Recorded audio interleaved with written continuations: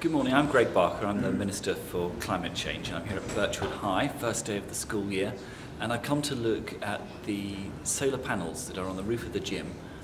generating electricity for the school. Now, this isn't just any solar panel, this is actually the largest array on any school building in the UK. It's a new installation, and we think it's leading the way in the country for a new way for schools to generate their own electricity in a clean way, in a way that's good for the planet, but also, and this is really important, it's not just good for the environment, it actually makes good financial sense because the school, thanks to the new government's feed-in tariffs, is able to lock in the price of their electricity for up to the next 20 years. So they're not only going to be generating green electricity that's not harming the environment, they're also going to enhance our energy security. The other benefit that we have from installing these solar panels is it's got students and staff coming together to think about the electricity that they're already using here in the school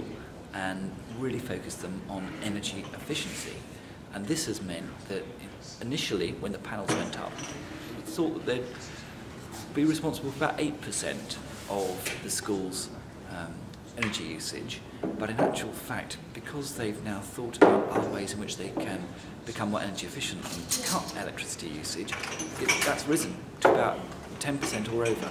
So it's great that over 10% of the school's electricity is now coming from the school itself, from the sunshine that hits the roof, and it's doing a great job helping the environment, helping the school protect against increase in fuel bills, which means that they'll have more money to spend on textbooks and new facilities, and it's also helping the pupils understand that there are solutions to climate change. This is a battle that we can win, and we're starting the battle right here in Birchwood High.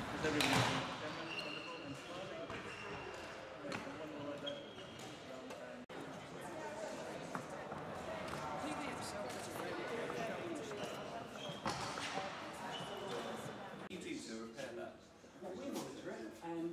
in this particular case, the fault was actually in that box, but it could be on the roof.